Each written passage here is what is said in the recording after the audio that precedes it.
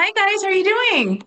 Doing Hey, great. We always talk over each other on those. I know it's the bond. It works on and off Yeah. screen. I love it. So just starting off, congratulations for this coming to theaters, which is exciting. I know a lot of fans are really excited to dive deeper into their backstories. What are you guys most excited for fans to see about this movie? I think that fans are gonna love a lot of the visuals that are in this film, the ways that they've reanimated certain scenes and the way that they showcase certain inner like workings of the characters, as well as just recontextualizing like previous moments from the series as well. yeah, the character arcs, the depth, the emotions, all new material. This isn't a recap. This is a whole new POV plus more. I think they're going to come out not realizing that they had walked into a complete own experience separate of the show. Mhm. What do you hope audiences take away from the movie? Uh, Not only just a desire to check out the season that came out before, but like getting hyped for season two that's coming up soon as well. In terms of like the messaging of the film, I feel like it also has a lot to say about finding the things that you love about what you do, Yeah, whether it's soccer or any other sport, or even just like a creative focus or passion. Just finding within yourself that drive to do better for not anybody else but yourself. Because I feel like not to make it sound like, oh, you have to be selfish, but it's if you're passionate about something, you need to have something for yourself that you love about it that drives you to get better at it. yeah. I haven't felt that since Dragon Ball Z when watching anime. Maybe I need to watch more anime, but this show definitely. I want them to take away the same feeling I had, where I'm like, I need to bust my butt to chase my dreams. I need to put Mhm. the work and the time in, the effort every day to do something towards what I want to do on this planet. Mhm. So, pulling from that just a little more, what's your guys' favorite aspect of the Blue Lock universe, or just even the story? Because I know, just touching on what you guys just said, so there a lot of that's incorporated throughout the story. So, Mhm. I'd say that Um, it's cutthroat. It's dog eat dog. It's most of the time you walk into these sports shows and it's about friendship and friends to the end. And this world is a little bit darker than that. It's a little more. We can't all be Muhammad Ali, Kobe Bryant, Lionel Messi.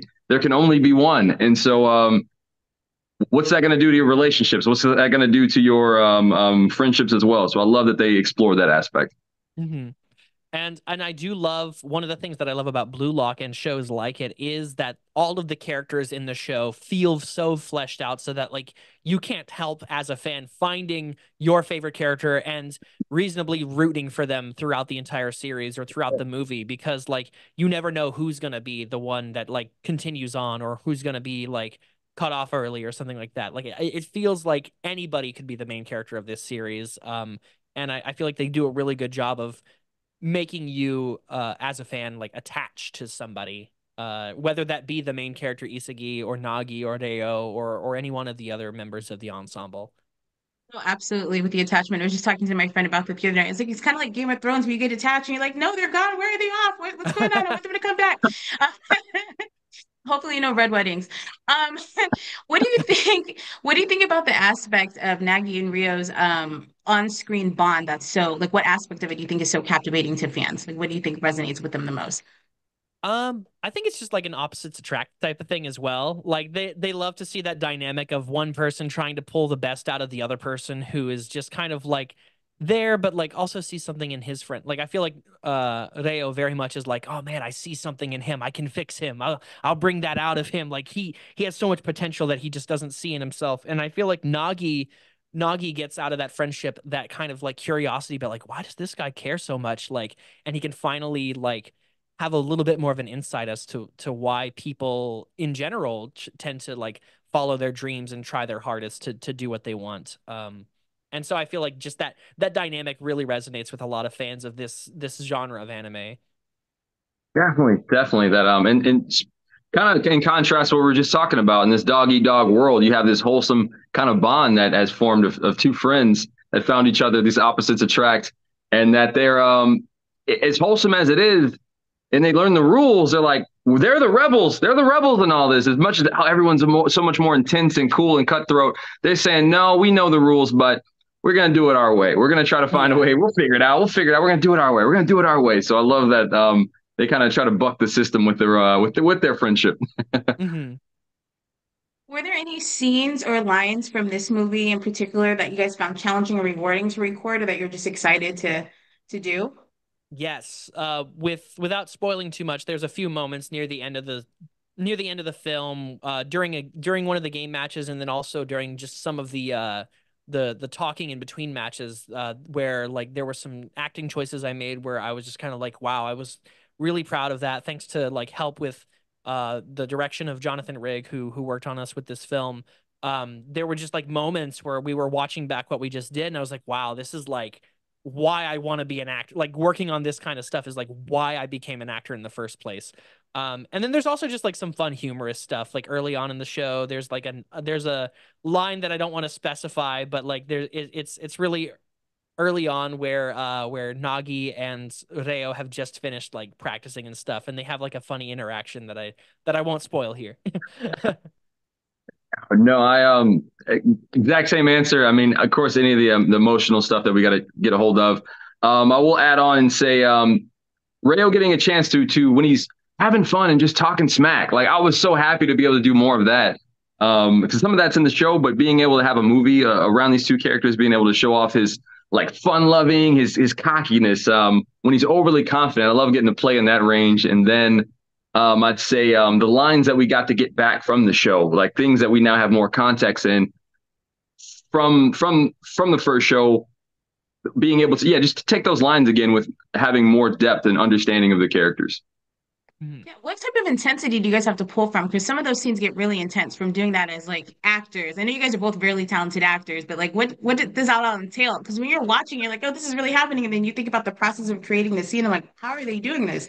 So what type of intensity do you guys have to pull from to do that? Yeah, it's especially with sports or like action shows in general. At least for me, whenever I'm tackling any scenes like that, I try to keep in mind like, well, they're not just sitting on their couch talking to somebody on a microphone at there or sitting at a desk or something like that. They're in the moment. They're actively running. They're constantly like doing something.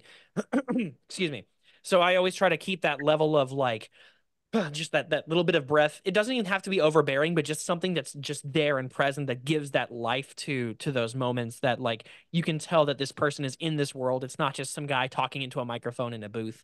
And I try to keep that at the front of my mind when working on stuff like that to just try and give myself not only the right physicality for myself as a performer, but to also just make the world that we're voicing in feel just that much more believable. Yeah. And I'd say we got the easiest job when it comes to because everything's already done for us as far as animation will show us how intense the character is. The Japanese, trying to honor the Japanese original voice actors, the intensity they brought to it. So that's a skeleton and baseline to work off of. And now it's up to you not to drop the ball and to match all that with Mm. the beautiful music that's in this movie. Oh my gosh, when they're competing or the emotional moments, oh my, you have to do it justice or you just or go home. Like as an actor, you got to bring it. You have to bring it when everyone else has done a 10 out of 10 bang up job. Like you got to bring it. Mm. So in Blue Lock, a lot of times the characters, well, it's overarching theme or like philosophy of ego, especially it's who's running it. Um, that characters are highly encouraged to embrace their egos or kind of tap into it, and it's often a motivating force for the characters. What do you guys find motivates you as actors just to continue to pursue your passion, secure roles, and go after your dreams and stuff like that? Honestly, the process of working on this movie, having just followed up working on the Haikyuu movie, it's really reinvigorated my love for being a performer.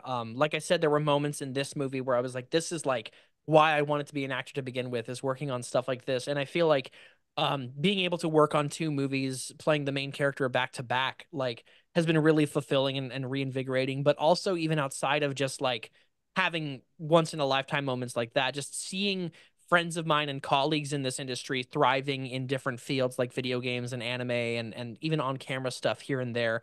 Like just seeing the successes of my friends really makes me see what they're doing and not so much compare myself to them, but more like, oh yeah, they did really good for themselves. I want to be able to do good for myself as well and be able to kind of keep keep pace with some of my colleagues as well, if that makes sense. While at the same time not trying to let that like comparison like pull me down and be like, oh man, I'm not doing nearly as good as my friends or something. I try to approach it from more of the like, wow, they made it happen. I'm gonna try to make it happen too. Yeah, I love that. I love it. I mean, he nailed it. I mean, it's having a I mean, just like the show, if you're bringing kind of an athletic mindset to your career, it's like, okay, you guys are going to go party. I'm working on my craft. Oh, you guys stand up late watching Netflix, binge watching shows. I'm going to work on my craft. Of course, take mental health days. And of course, you need rest to recover to be better. But how often are you putting in the time as an actor to try to get where you want to be? And then, like Bryson said, looking at other people as a blueprint. Almost like I always like Lord of the Rings when they pick up the ring. If you hold on to it too long, it'll corrupt the person. But sometimes you got to pick it up for a second and go, okay, playing the comparison game. Like people that I look at, Oscar, I don't know how to say his last name correctly. I don't know, Song, and maybe Rico Fajardo. I'm like, these guys are able to do anime. They're doing commercials. They're on TV, film. Yeah, that's such a good blueprint of guys that are older than me that are. I want to live that kind of lifestyle. I want to be able to pursue those type of goals as well, and to be able to achieve that now has been freaking amazing. It's a great feeling. It definitely those days paid off where it's like I'm going to stay home and work on my thing. Mm-hmm. So the characters in Blue Lock constantly navigate, almost you have to do a delicate balance between like pursuing your ego, which we touched on a little bit, like embracing that and getting your dreams there, but also teamwork as well. How do you think that balance like it kind of parallels your world as actors? I think that in the acting world, there's the types that see the whole thing as a big competition where you're up against everybody else. Everybody else is like up for the same role. They're my competition. Um, and I'm very much not a competitive person myself, and so this show kind of is at odds with my own personal philosophies about acting and my life in general. And it's not that I disagree with it or anything like that. It's just that like I come into things like auditions with I'm gonna try my best, and if I don't get selected for it, it's nothing against me. It's not that like the director or the casting director has anything against me for this role. It's just more that like, well, they found something in somebody else's performance that they really liked, and so they said, well, we're gonna go with this guy for this character. And so that's kind of been how I tend to approach a lot of my acting. But there are definitely moments where like you'll be up for a character and like you get really far, or maybe you do a couple of callbacks and you feel like, yes, I really got this, and then it would fall through for one reason or another. And just that frustration that you can feel, like you can always have that objective in the back of your mind of like, well, I mean, that's just the business, it's the numbers, and like maybe there was just something that other actor did that wasn't in part of my voice, but like there uh it still doesn't help to quell that frustration of like, man, I just really could have. I feel like I could have done better, and I feel like I could have really got that role or something. So, as egocentric as it can get, like it showcases in the show, like following your ego, as easy as it can be to fall into that, I feel like it's about finding a healthy balance. I like that. I'm the actor that he said that's way too intense. For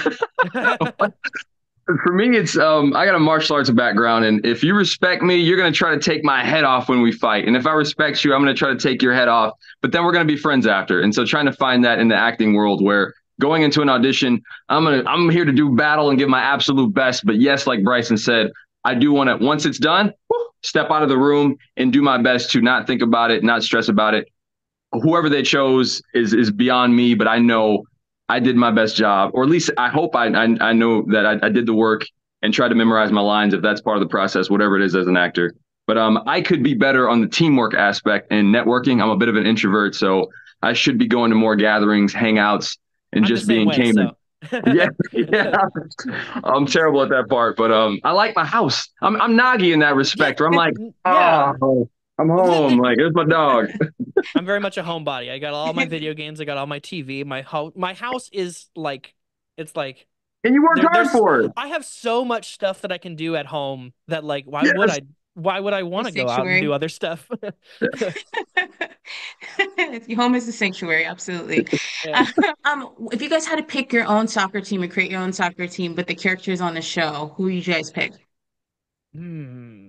I don't know how this would balance team wise in terms of like real soccer, but I would love to see a team with like Nagi, Chigiri, Isagi, Reo, Rin. I don't know how many team members are on a soccer team. Is it like 10 or 15 or something? Bado would be really cool on that team. Just a lot of the highlighted characters that I really like in the show. So I think that's probably a good smattering of characters I'd like to see on the same team. I've been playing the Blue Lock cell phone game, and so I think they give you like five, and you got to build a team. I feel like Rayo is such a good distributor, so I put a whole bunch of scores around him. I'm taking Rayo as the lead, and then Reen, Nagi, Bato has got a hell of a shot, and then as far as people that we know, I'm taking Kunigami. He's got a hell of a shot. Kunigami's got great Kunigami. shots. Great. Thank you guys so much. And congratulations on your success. And awesome speaking to you again, Bryson. And congratulations on movies back to back. That's awesome. Thank you. Thank you. I really appreciate it. Thank Nice you meeting guys. you.